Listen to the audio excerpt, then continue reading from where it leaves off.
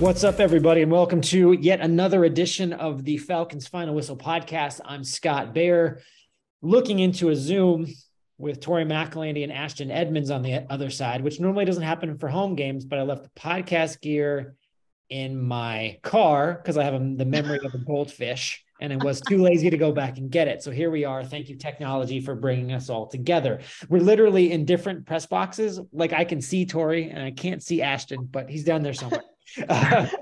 Nonetheless, we are coming to you after another tough loss, man. This one was Pittsburgh 19, Falcons 16. It was a loss at home.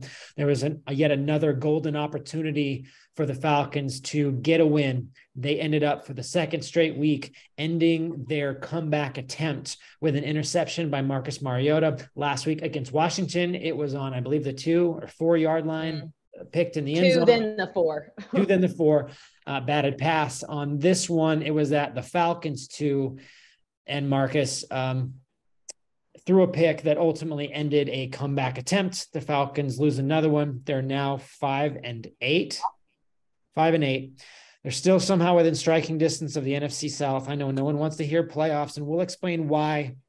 I think, as Ashton pointed out last week and kind of sparked a column idea for me, is that they're not playing like a playoff team or a playoff contender. So we're going to get to all that. And we're obviously going to talk quarterback. How can we not talk quarterback? It's what all of you want to hear about. It's what all of you want to discuss. And we are podcasters for the people. Okay. We're going to talk lots of quarterback getting up. Before we do that, though, we're going to do, I don't know, I always like to say general takeaways, but Tori, your thoughts on this Steelers loss in particular. Where did it get funky? I think it started out funky. When I look at what this offensive production was, I think I could argue that this is one of the least productive games offensively the Falcons have had. And it's not even necessarily yards, because I do think they had some good explosives. It was absolutely getting in the red zone and scoring touchdowns. That was something that was so fascinating to me when we're watching this game, is one, how poorly the Falcons did on third down. Stats can tell you that story. But also just the fact that the Falcons did not get into the red zone until late in the third quarter. I'm talking really late in the third quarter. And that, to me, it doesn't matter.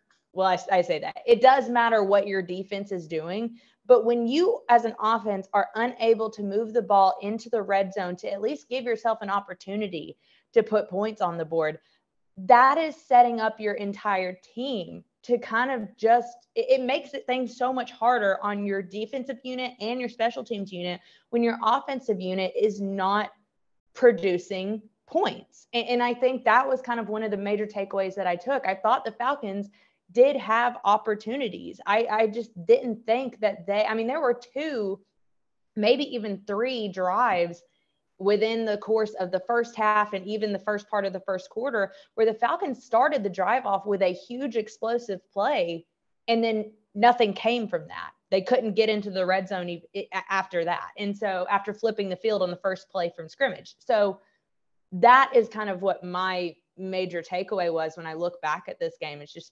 how this offense, it never felt like it ever got going in the way that it needed to. Ashton, you were in the post-game locker room, and you kind of, in the story that you wrote on AtlantaFalcons.com, you kind of described the mood in there and the reaction to that loss. Kind of paint a word picture for us about what that locker room was like. Well, first, when I walked in, it was around 8 players, 9 players. Most of the players had already left. But, when I walked in, everybody was just quiet in the whole locker room. It was quiet. Nobody was really talking.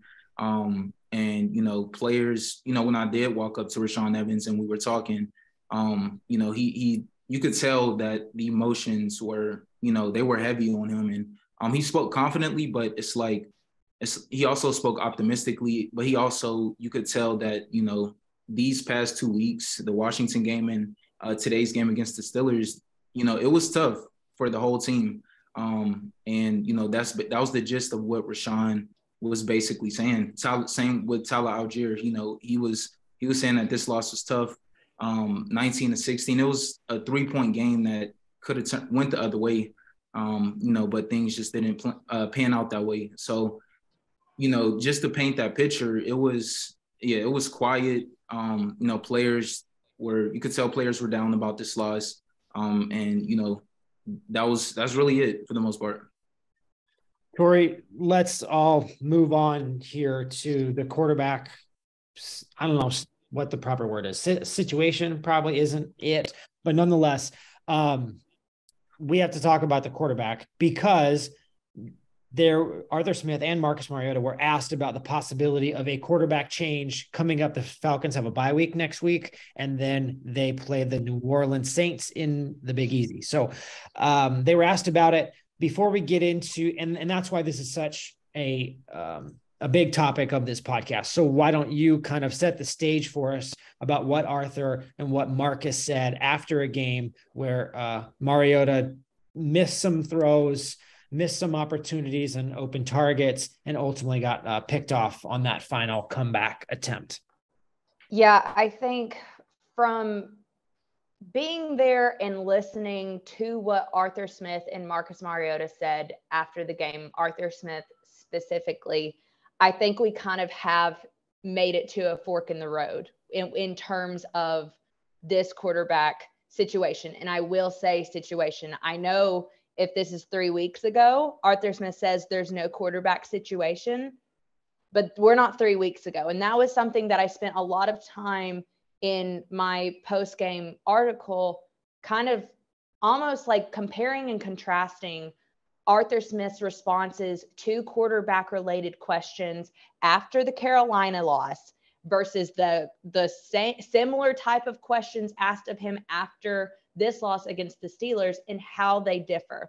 If you go back and you listen to and read the transcript of what Arthur Smith said after the loss to Carolina, there was a lot of deflection. There was a lot of deflection away from Marcus. And even at one point, it was like the third question about the quarterback and all that kind of stuff. And Arthur Smith even point blank said, guys, you're making this about the quarterback, but what about the team? We should have protected better. We should have run the ball better. We should have done X, Y, and Z better. He listed all of these things that the Falcons should have done better in that loss to Carolina. Now, fast forward to where we are in week 13, about to go into a bye week, and those responses are different. When Arthur Smith is point blank asked, are you going to make a change at quarterback, or are you planning on potentially doing something different at quarterback? He essentially doesn't deflect at all. And he says there is a lot to evaluate. Every option is on the table.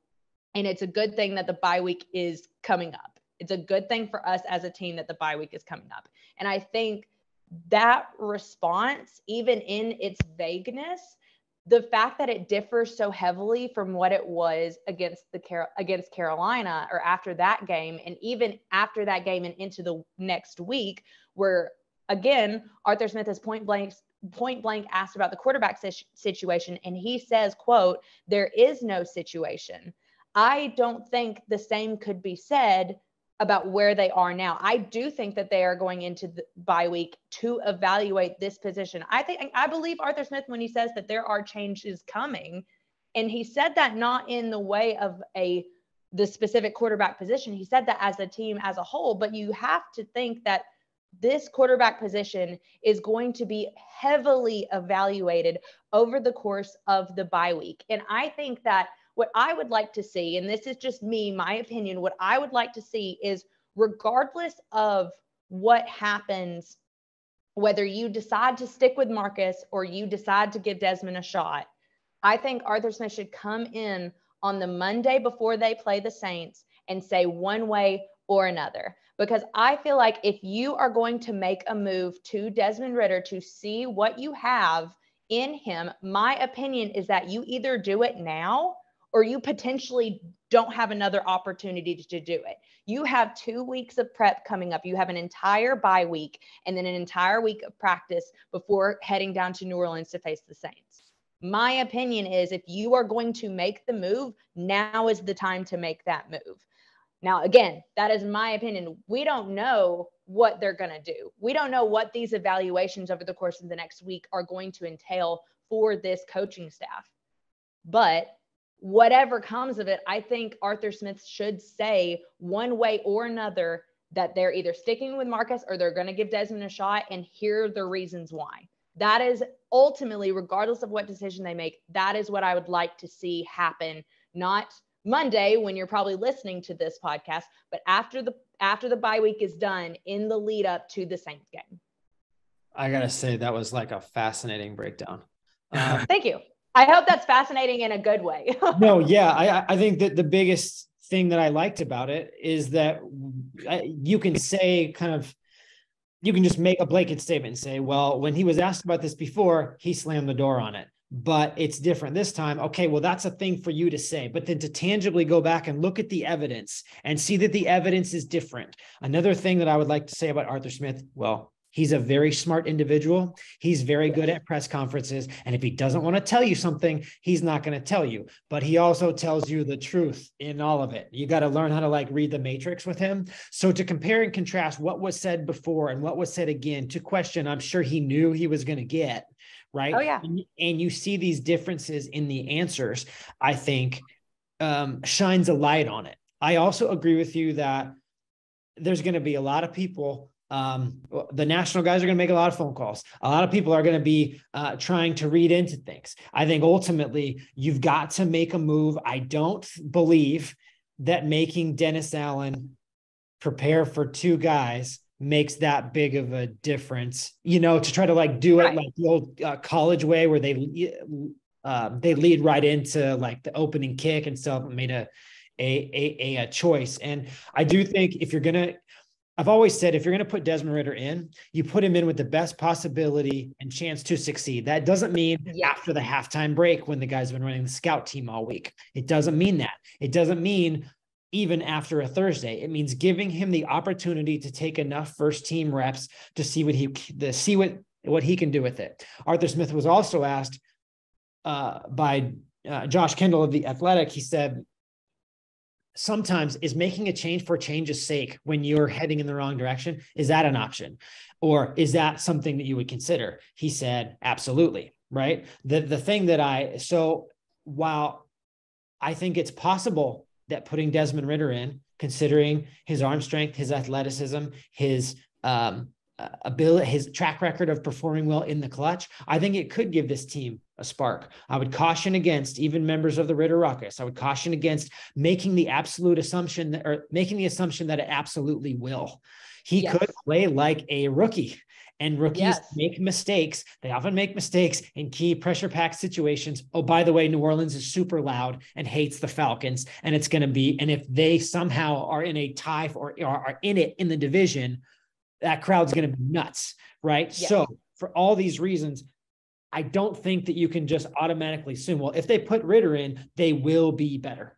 And I think even if he gives them a spark, he will make mistakes. And are you willing to make that move when you're still in it, right? And my rant is almost over. Ashton, it's almost your turn. I'm really sorry. But nonetheless, when I look at it, and I've always kind of had the opinion of, one, we don't know if Desmond Ridder is good or not. We haven't seen him practice since the summer. He doesn't get a lot of first team reps. Maybe he's great. Maybe he hasn't been good. We don't know. But I always had kind of said that they wouldn't make a move, or I didn't think they would make a move until they were mathematically eliminated from playoff contention. I don't know if I hold that feeling anymore. Just like Arthur answers it different 3 weeks ago from now, I'm answering it a little bit differently from now, because the hour's getting late. The desperation maybe is setting in. And after losing 4 or 5, the need to flip things around or have the season fall by the wayside is now, right? So I'm not saying, do I think they should do it or not? I'm just saying that my opinion about it has changed since the Panthers game. Okay, Tori, real quick. Ashton's been very, very patient. I know. I think too, and this was something that I wrote about as well. You talk about, I was thinking about this whole thing about like time and how you are essentially, and this is, I do believe this to be true. You are running out of time if you are the Falcons to get an evaluation of Desmond Ridder before you head into this coming off season, where you essentially do have to make decisions as to where you want to go in a lot of positions, but especially at the quarterback position. And and asking the question and having an answer to, do you believe that the future franchise quarterback is on this roster in 2022? And I do think that you are running out of time to be able to answer that question. Now, again, I'm with you that it's just because, like, let's say they run Desmond Ridder out there against the Saints, that he's going to be Lord and Savior. That's not at all what we're saying here. What we're saying is can you get good evaluations to decide what you want to do in the future? Because even though you are playing to win each and every game, there's a whole side of the building that's job is to look ahead and figure out what this team looks like in 2024, 2025. So big picture, I also think that has to go into this thought process as well. And I mean, that's kind of just where my head's at too. And I'm sure that is, where a lot of people's heads are. I think that's where a lot of people's heads have been even before the season started, because I feel like we've been having this conversation since Marcus Mariota signed here and Desmond Ridder was drafted. Yep. And just to piggyback, I mean, I feel like both of you all hit everything like accurately. I would say, just in my opinion, I think we have seen, it's week 13. We have seen Marcus Mariota play. And like you both said, if you're going to make a decision, like, make it now. We have 4 more games left, 4 critical games, 2 division games, and 2 games against Baltimore and Arizona. But I do think it's important to, in my opinion, if we're going to see Desmond Ridder, yeah, he definitely has to play in these last 4 games. And like Tori mentioned, like, you want to see if this is a quarterback that you can have for the long term. And like Scott mentioned, we know Desmond Ridder's track record from college, and you just never know. But I do think, in my opinion, if a quarterback change is going to happen, it has to be now, with 4 more games left in the season. I look at it, especially these last few results, right? And I understand it's a team game, and also that sometimes random things happen, like Deron Payne shoving his hand up at the last second. Yes. An interception in the end zone. There's some randomness. It's not all the quarterback's fault. There is also some give and take with Marcus Mariota, that he does things that nobody else can do. Just the truth. Sometimes that happens. He's a Heisman Trophy winner. Like, I think people forget that. This guy knows how to win games. He's shown that he can be a gamer. Right. The one thing about it that I think this team needs is the clutch gene, right? Yes. Somebody to just kind of make it happen. And that doesn't, they were 7-2 in 1-score games. That doesn't necessarily mean Matt Ryan absolutely had it, although I think he kind of does. But they need the clutch gene. And from I'm not saying everything that happens in college applies to the pros, but Desmond Ridder has proven to have the clutch gene. Everyone will laugh at me because I'm going to bring up a preseason game, and preseason games don't matter, and it's against the 4th string. But against the Lions, he somehow wiggled and ran around on 4th down and nearly got his head chopped off and found a way to heave it to Jared Bernhardt for a win. Okay, we don't care about the results. We understand that the competition's bad, but he can do that stuff. And he's good at that stuff. So that makes him an attractive option. I also look at it, right? Like, we're trying to build this case, and we're trying to debate things again without having all the puzzle pieces in front of us. Because although Arthur complimented him about his kind of mental football acumen back in the summer, but how's he doing in meetings? How's he doing in game planning? How can he do with so many pre-snap motions, so much misdirection and selling things that needs to happen? And is he good at some of the things that this offense already is? You're not going to reinvent the wheel in week 14. I think all of these things need to go into your head as you're trying to evaluate what is going to be a major decision. It could be the thing, and you have a bunch of different outcomes, and that's why Arthur Smith and Terry Fontenot make a lot of money to make some very difficult choices. I think they do it unbiased, and I think that's a positive. Marcus could come out of the bye and play like play like crazy, knowing that if he wants to be a starter in the future, the next 4 games will determine that. Maybe the Falcons win all 4 with Marcus and everything's great. Maybe they go 0-4 with Marcus. Maybe they go 0-4 with Ridder. There's a bunch of different possibilities here. There are 0 guarantees with any of it. You're just at a point of desperation where you really have to evaluate what's the best for us. We're kind of getting knocked around a little bit. What's our best shot at taking advantage of this unique opportunity? Can we just, there's some things in the script about talking about this game. Let's forego them. Okay. Does anybody else have anything to say about the quarterback before we go big picture NFC South? One thing that I will add, and this is something that actually came up in the middle of the week this past week, where Arthur Smith was talking about the part of the game that is the most difficult for players to truly understand unless they're in it. He was talking about from college to the pros, the biggest difference is in the pocket and how everything is maneuvered, how you see defenses, how quickly defenders get into the pocket and into the backfield. I think it's very interesting that point came up this past week. And I'm not saying that, that was Arthur Smith, sprinkling a little foreshadowing. That's not what I'm saying at all, because it was just the way the conversation went. But I do think it's fascinating that as we're talking about potentially seeing Desmond Ridder, just knowing that Arthur Smith says one of the hardest adjustments for any young player to make is actually being in a live NFL pocket and how different it is from the college game. And so I just wanted to leave that note in there too, because I found it kind of interesting that came up this week.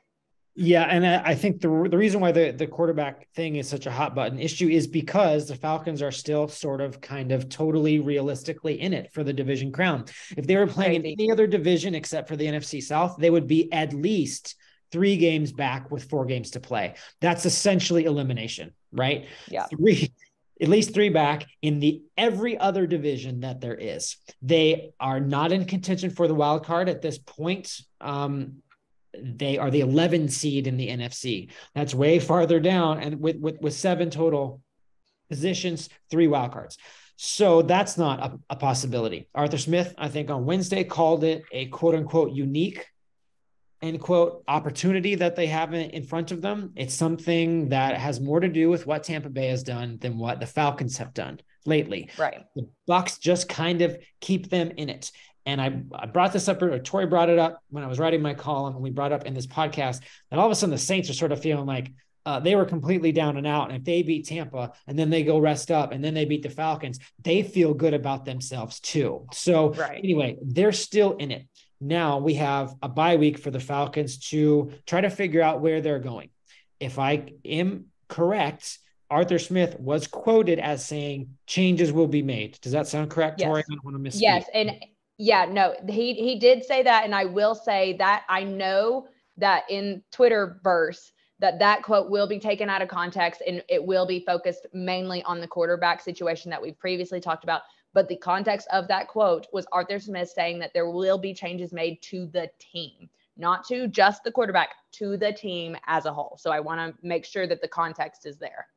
Yeah. Ashton, as you head into this bye week and you absorb everything that you've seen over the last 13, right? Where do you think, and if the answer is quarterback, if the answer is somewhere else, it doesn't matter. But where do you think that a change could help the Falcons? In what areas do you think that they're deficient with personnel to get better? Yeah. First off, they have the latest bye week, so I know they're banged up. I already know that. But I do think on both sides of the ball, there's major changes that can be made. We saw today against the Steelers, the Falcons defense gave up too many first downs. And I think the Steelers' first drive was like 7 minutes and 27 seconds. They had it for 16 plays. That wore down the defense. And I think that's something the defense can't allow teams to do as we get later in the season, and especially as we get into the playoffs. That's extremely important. That eats away at the clock and that limits the time that the offense has on the field. So I do think the defense has to be more efficient when stopping teams. Like the Steelers were, they would run for 9 yards. It'll be a 3rd and 1, and then they would get that extra 1 yard to continue to move the chains. And I think, those little things is something that the Falcons defense really has to hone in on, is really limiting that chunk yardage. I think on the offensive end, what we saw today from the rushing attack, we saw them come alive really late in the third quarter. But the offense, they were too slow in the first two quarters. And that's something, when the offense starts out slow, usually the game doesn't go well. And I think, like players have mentioned all season, you have to start fast early in the first quarter to have an efficient game. And I think, with some players potentially coming back from injured reserve, I think that could help. But again, I think the Falcons have to start fast, and especially going into these last four games, they just have to be more efficient on both sides of the ball. Yeah, I mean, it's one of those things where I think you could look at that outside cornerback spot and wonder, could we put somebody in other than Darren Hall that might give you better? Is more of Troy Anderson and maybe less of Michael Walker? Could that help you out? Could they redefine some roles within the sub packages? Is Lorenzo Carter doing enough? Does D'Angelo Malone need more? I think more opportunities. I don't think, again, whether we're talking about the quarterback or any of these changes that I just kind of like haphazardly threw out there, I'm not suggesting that any of those be made. But again, none of these changes with this roster as it's currently constructed, with its injury issues, as Ashton pointed out, there's no guarantee that, you swap Rashad Fenton, who is inactive today, I'm just using his name, for Darren Hall, or you give D Alford a shot on the outside. I don't know, something like that it's going to be like a miracle cure. I don't think there is one necessarily with the options that they have. They just need to get discernibly better in several different areas. And why not try something? Because when you lose 4 of 5, that really kind of sends you into an issue, right? 4 of 5, and you're still in it. What do you do? What can you do to make a change there?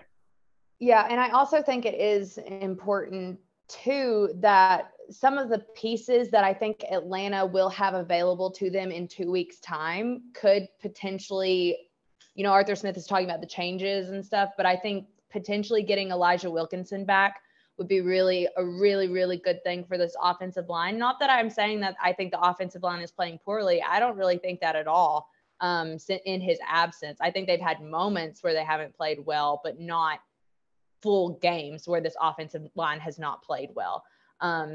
The only time I can really think of is Carolina at Carolina. And I think they did a good job of evaluating that and moving forward. I think there's a potential that you could get Arnold Ebiketie back. AK has been this forearm injury of his has been lingering for a couple of weeks now. I think it was actually a very conservative approach that the Falcons took against the Steelers to rest AK in hopes of maybe resting him this week, resting him again for a bye week, having a full week of prep for the Saints. I think it'd be good to have AK back because I really do think that AK was on an upward trend before he got hurt. Now you get some of these guys back, but what do you do in other spots? And what moves do you make? The fact that Arthur Smith has said changes are coming, we are going to change things. What does that realistically look like? You do not have Kyle Pitts for the remainder of the season. How does that continue to change what this offense does with its weapons? I think all of these things are just all offshoots of the same question, in that how do the Falcons win games? They have to start winning games. I feel like the slide they have been on since probably even before the Carolina loss has been really, really significant for this team. And it's why they are in the spot they're in right now. So how do you right the ship, knowing how important these next slate of games are to any potential future that you have after the regular season ends? Yeah. And we've talked a lot about the possibility of, maybe the Saints and Falcons being even with Tampa Bay after their bye weeks. The Falcons could also be 2 back with 4 to play. And right, because Tampa could win 2, they still have Tom Brady and Mike Evans and Vita Vea and 1,000 other amazing players. Will they turn on the switch? So it is one of those moments where you need to objectively look at it and see, where can we get 1% better, right? Because these games are so close. Yeah. that 1%, that extra play, that extra yard or first down or third down prevention or third down conversion can turn a tide here. And I think that all those things are important. I mean, are the Falcons reeling and panicking? I don't think so. Arthur Smith is very good at being objective. He's also very willing to say, this isn't going well for us. This isn't going well for us as play callers or as executors of plays. How they emerge from this bye week, the decisions that they make without, again, any guarantees of success with any of them is going to be important. This bye week is about rest and trying to relax and trying to recenter and refocus. But I think the news and decisions that come out of it will be pivotal as the Falcons try to make that push, try to turn the tide, try to do something maybe that they don't deserve. And that is go out and win a division title because it's there for you and they're not giving it back. Right. So how they look at that is going to be important. We'd love to hear, of course, what you guys think about this whole thing. You've got a mailbag and you've got, YouTube comments on this thing. What changes would you make? Of course, we all know what we want to do here. Rate, review, subscribe to the Atlanta Falcons Podcast Network. You get one-stop shopping for Falcons in Focus, Falcons Audible, and of course, the Falcons Final Whistle. Thank you all so much for downloading and listening. Yeah, maybe like get outside on Sunday. I don't know, just a thought. Next week and enjoy it. All right, guys, we will come to you after the bye, after a game in New Orleans against the Saints that no matter what happens over Monday and then the next week is going to be pretty big.